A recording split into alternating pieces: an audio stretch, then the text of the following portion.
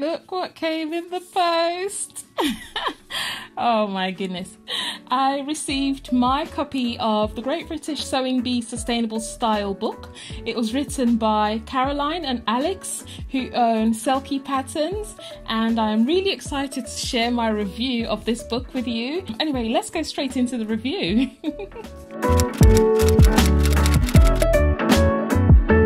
As it states in this book, it's mainly targeted towards confident home sewers, and the key aim behind the book is to encourage us to be a bit more sustainable in our home sewing. The book comes along with 20 full-size sewing patterns and 27 sewing projects, which is, you know, that's a meaty amount of projects for a person to get through. The book has come with the assumption that people who purchase the book already have basic sewing skills and techniques, which is the reason why in the book it doesn't go into great depth when it comes to sewing skills and techniques and basic knowledge about sewing. My key highlights when it comes to this new book has got to be the fact that it comes with patterns for men and women, and it does actually include some sewing patterns from season 5, which was the one that I was in, and obviously it's going to have patterns from season 6. So I am aware that a very high percentage of my audience are based outside the UK. People from all over the world watch my channel. Really pleased about it. Thank you very much. But if you are outside of the UK, the show eventually would come on your screens. But for people in the UK, the show will be on our screens on the 22nd of April, which I'm really excited about. This book is very much available on Amazon, and I will be leaving a link to purchase this book if you do decide to purchase the book.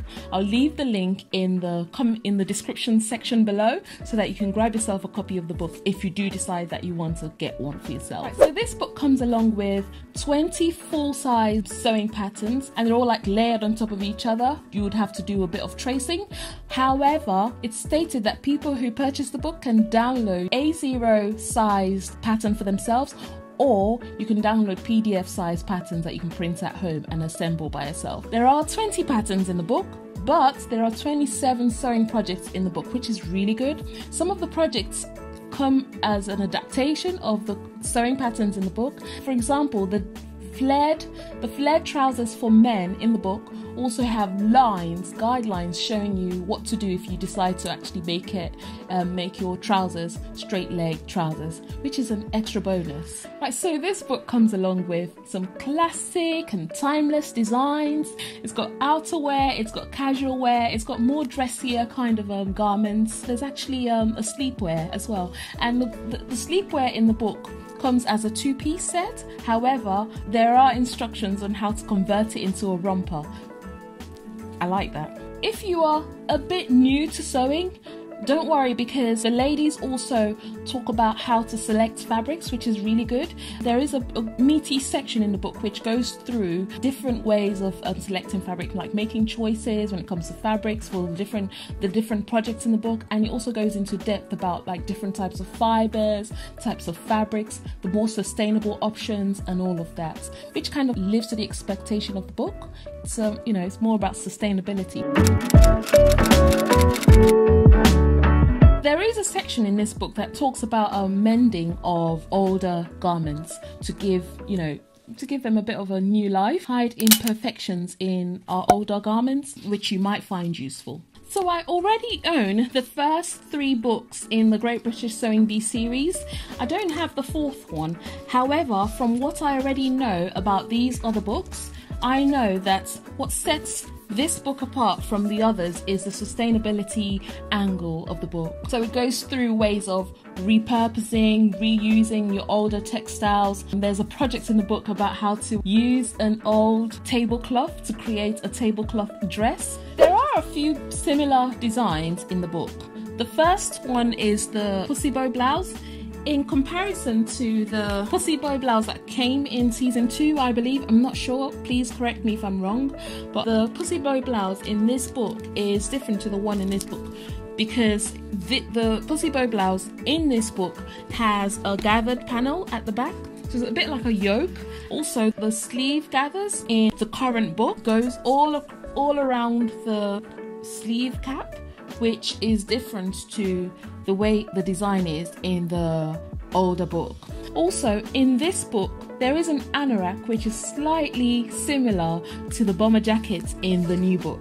So those are the two key things that I think are a bit similar, but you know, you do have a lot of designs in the new book which are, you know, a bit more fresh and trendy, current, and, you know, out there on the high street.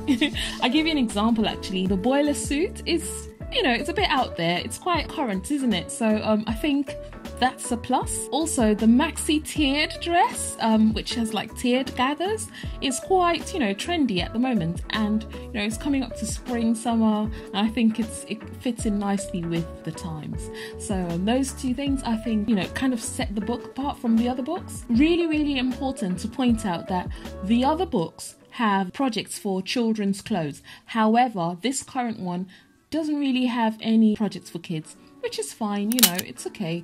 So if you do own the other books and you're thinking about buying this book, it's fine. You just won't get any children's patterns in this book. It's really, really difficult to choose. So out of the 4 books that I already own from the Great British Sewing Bee, I can't choose. I'm finding it really difficult to choose. But if I had to choose, I might pick the most recent one, and it's just mainly because of the sustainability angle that the book has got, because I'm looking at ways to make my sewing a bit more sustainable. So I think that might be the reason why I would lean towards this one, but it's just so hard to choose because the designs in all 4 books that I now own are very classic, and it's hard. I can't.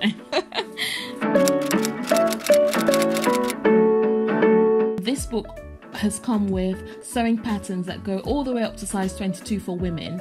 I'm not very sure about I would insert the sizing for the men's garments. It's really good because, you know, women come in a range of shapes and sizes, and it's good to have a wide variety so everyone's included. Also, this new book comes along with line drawings, which some people prefer line drawings and looking at photographs of models wearing clothing. Also, I've just got so many points to share with you. I know you won't mind, because it's good to listen to these reviews before you actually spend your money to buy something new. Anyway, the book also comes along with very detailed instructions, and it comes with lots of diagrams, illustrations of the different steps. That's really helpful for visual learners. There are transformation projects in the book. I'll give you an example. There is one in the book about transforming an old pair of jeans into a pinafore dress. There's another one on, I think I mentioned that earlier, transforming an old tablecloth into a dress. There's also a blouse project in the book that is a bit of a transformation project as well. It gives you lots and lots of ideas on how to transform old items of clothing into new ones. Oh, I must also mention, if you aren't too sure about how to go about natural dyes, there's a section in the book about dyeing your clothes. So naturally dyeing your clothes, which is really good. From the season that I was in, which is season 5, from what I've seen so far, there might be another one, but there are 4 projects that come along with sewing patterns in this book. There's a pattern for the worker's jacket, there's a pattern for the flared trousers, the wiggle dress, and the pussy bow blouse. And I'm really looking forward to making 2 projects in this book. The first one is the pussy bow blouse. I made that blouse on the show, but I really wanted to make one for myself, but obviously we weren't allowed to have the sewing patterns because it was Love Productions intellectual property. So I was so pleased to know that the design came along in the book. Also, I really like the shape of the maxi dress in the book, and I will be looking forward to making that one. I'm really curious to know which of the projects in this book would be one of the challenges for the contestants on the new show. So I really can't wait to watch the show, and I can't wait to meet the new contestants and know about them on the TV and see all their different challenges and their projects. Let me know in the comment section Are you going to be watching the sewing bee? What are you looking forward to the most? And are you going to have a go at making any of the projects or challenges in the book? Let me know in the comments section, and please give this video a like. Do subscribe to my channel, it really does help me, and I'll look forward to seeing you in the next video. All the best, bye!